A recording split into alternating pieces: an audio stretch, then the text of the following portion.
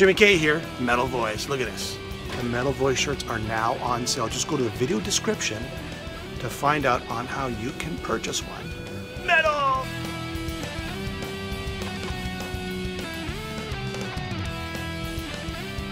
Welcome to the Piranha Bar today in Montreal, Canada. The one and only Mr. Steve Grimmett. Hi, how are you? Good, good. Steve, it's been a year since you last been here, right? Yes. Yeah. All right, so what's gone on, what has been going on since that year? I can tell you one thing, it's at the gates, right? The new album. Yeah, the new album is completed now, and it's being released on the 11th of October of this year. All right, so I had the privilege of listening to the album. Yes. Loved it. It's great. Thank you.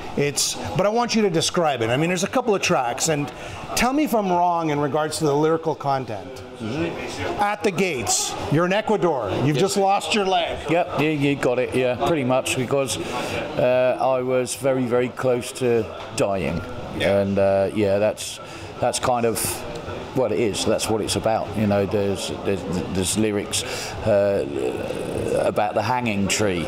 Well, that's, you know, where they hang all the blood and all the drugs and stuff. It was quite full at one point.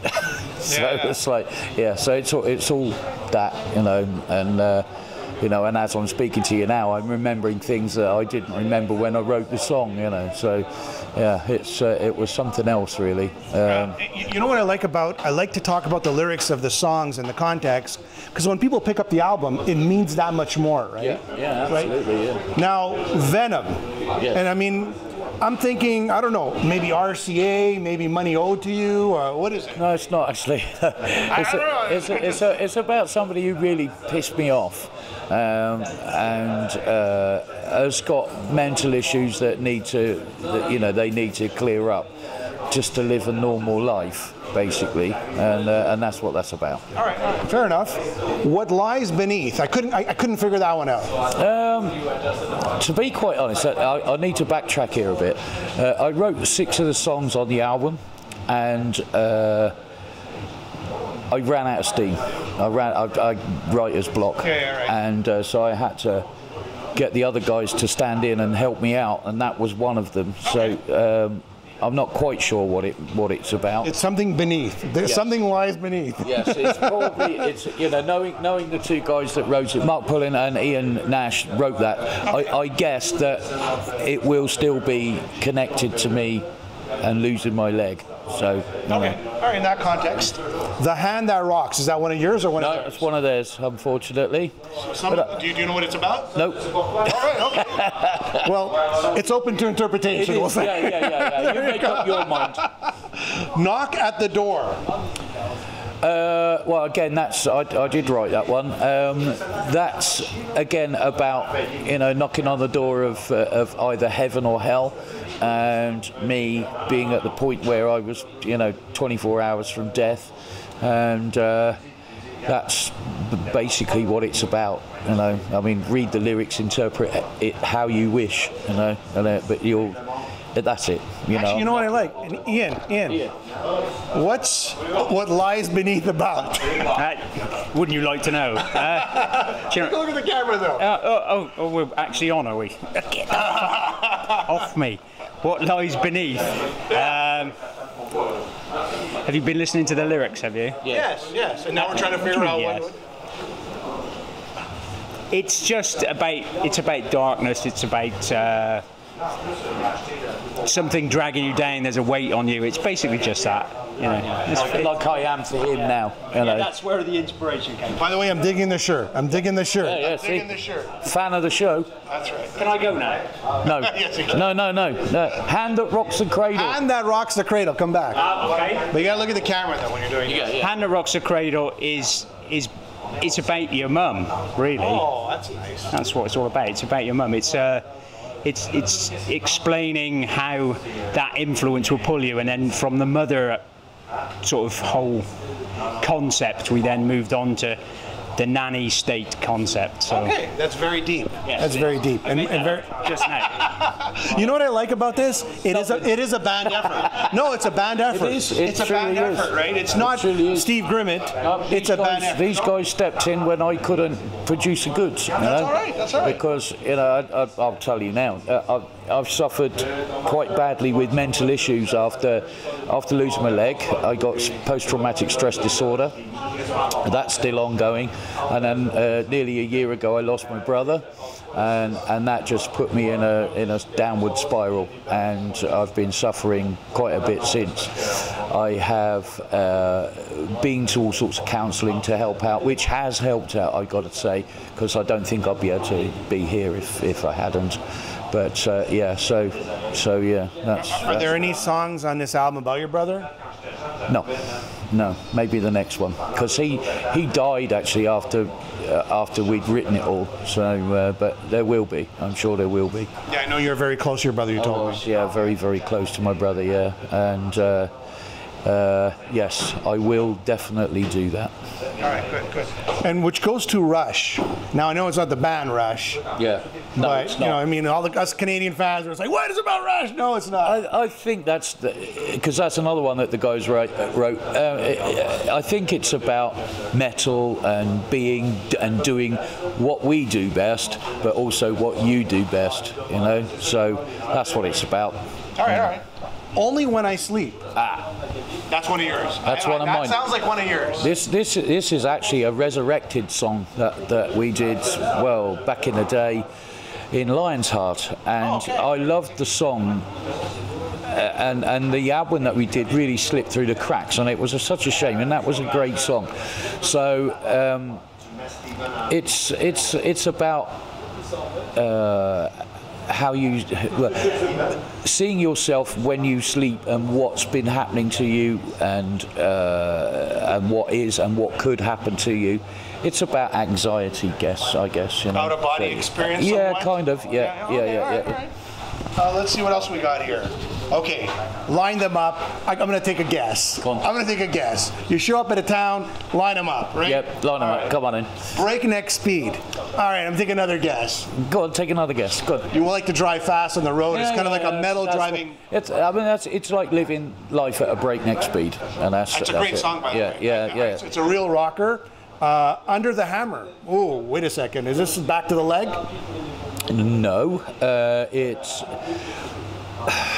it's about life, what life deals you, and basically you're always under the hammer for something. All right, I got you.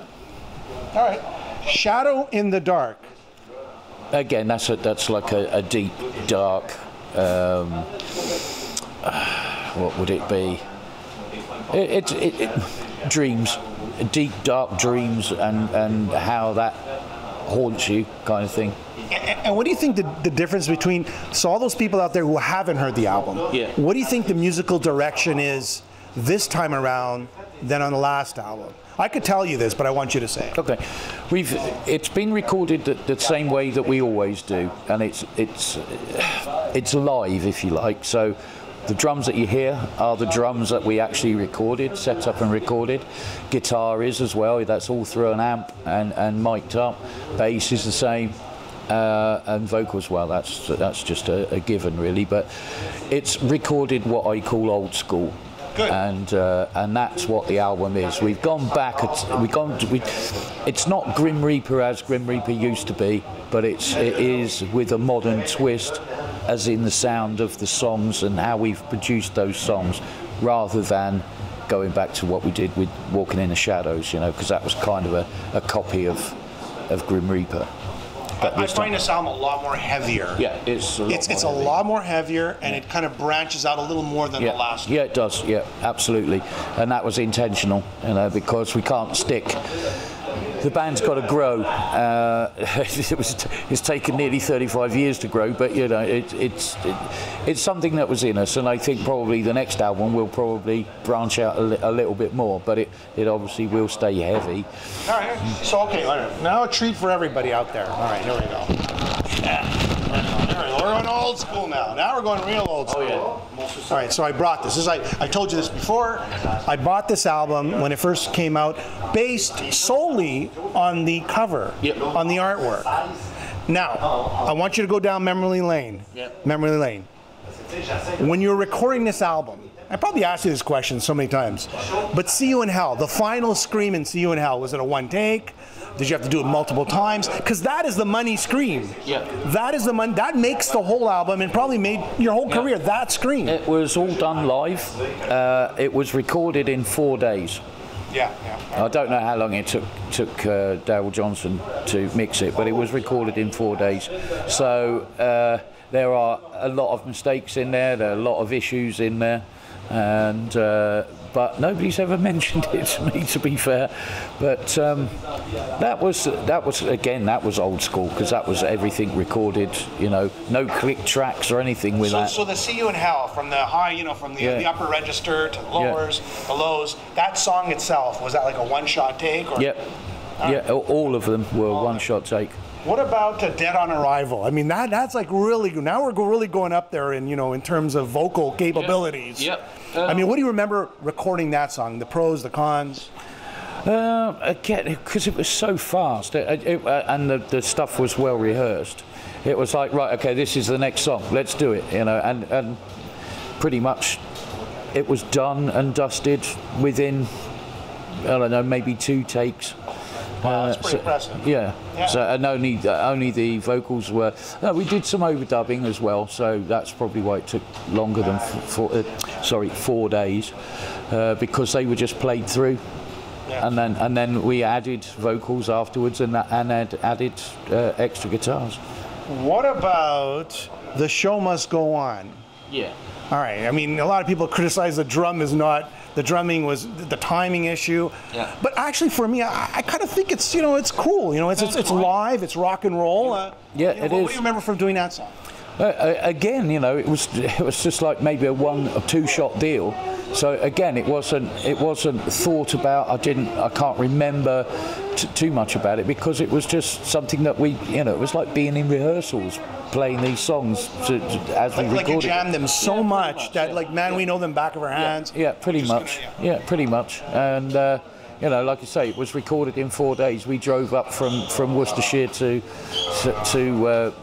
Hull, which was about 4 hours, maybe 5 hours.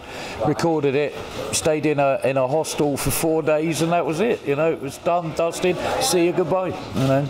That's cool. There you go. A little bit of See You in Hell. Any other tracks that stand out that, you know, wow, that was great, or that was horrible, or was there anything else that stood out when you recorded this album that you could have fixed, or I don't know?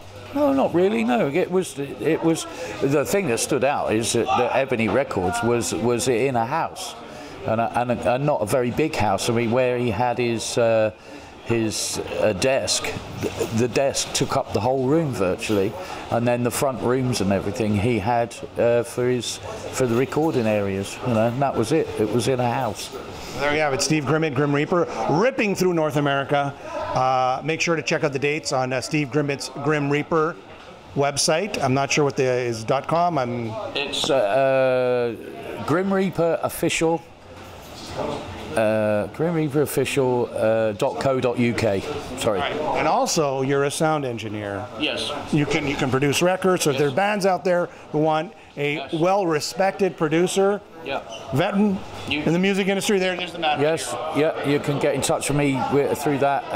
I have a Facebook site for Samurai Studio, and you can get in touch with me through that. All right. There you have it. Grim Reaper Steve Grimmett.